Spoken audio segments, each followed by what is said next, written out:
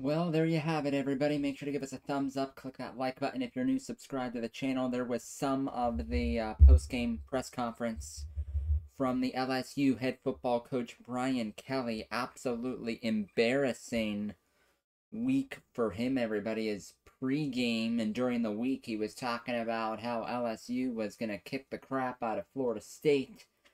And he got his handed to him by the Seminoles in a 45-24 final, as that second half was dominated by the Noles, and pretty much everybody, Brian Kelly pretty much had to eat crow in the